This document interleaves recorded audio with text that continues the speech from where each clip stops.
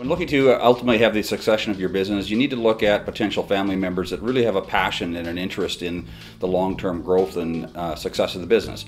Those individuals that have that passion and a desire to continue to be part and parcel of the business, have a direct involvement, those would likely be the starting points. You're going to have additional family members that are going to continue to be perhaps part of the business, but you need to identify someone who's really going to have a long-term commitment and a desire and a passion to lead the business.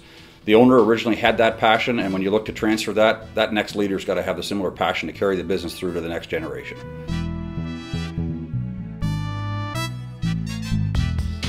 In selecting a successor, you want to look at whether that individual is eager to take on that role.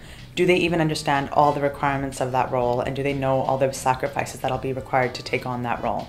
You want to look at whether that individual has the right skills. Do they have the right managerial skills, the right training skills, the right technical skills, marketing, and even personnel skills? If that person doesn't, you may consider going outside of the family to find that person who's going to be the successor. Always keep in mind that the owners of the business do not necessarily need to be the managers of the business. The most important thing is to realize that this is a process.